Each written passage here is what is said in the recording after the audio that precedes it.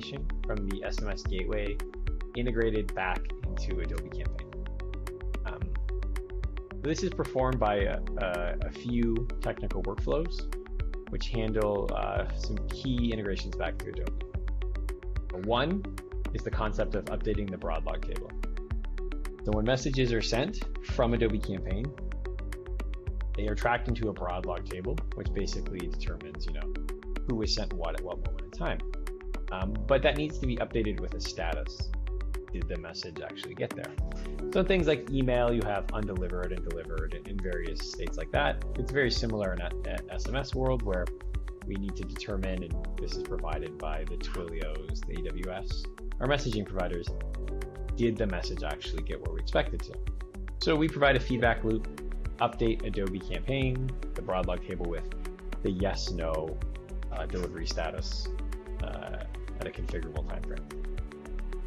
Another integration we provide is the inbound message table. So in a custom inbound schema table, we provide details of all the messages sent that started from the SMS, or that started from a user and were sent into the SMS Gateway. So this is all the inbound messages. So anytime a user says yes or no or help or welcome, all of these messages are sent back, including the ones that were errors. So you can track to see maybe if there's new keywords or expectations, is there any confusion, but also to see how people are integrating with this tree and what they're doing, how that conversation is progressing.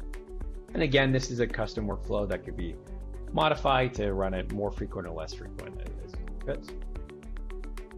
We also track the outbound status, which is here's all the messages that have been sent from the gateway to a user. So all those linked replies, any messages we've been asked to send, the details of those messages are captured and stored in Adobe Campaign, again at a configurable interval, kind of give you a complete picture of what those conversations are.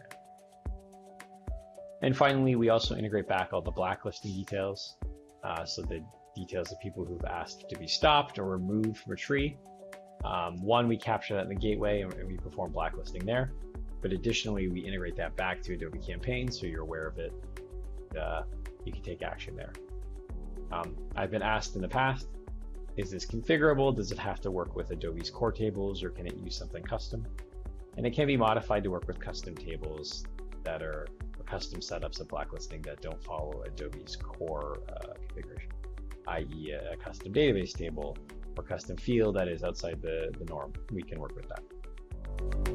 For more information, visit us at munvo.com or email us at info@munvo.com.